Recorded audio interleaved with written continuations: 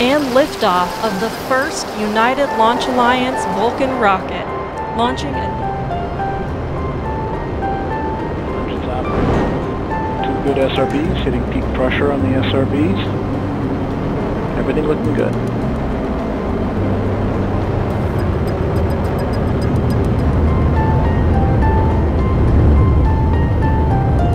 And we've got pitching yaw programs in, coming into normal rates for that event. Coming up on 60 seconds into the flight, everything looking good. Two good engines, two good SRBs. Body rates look good, nice and smooth. And we've hit our first throttle point in the BE4s, everything looking good. Both engines continue to burn normally.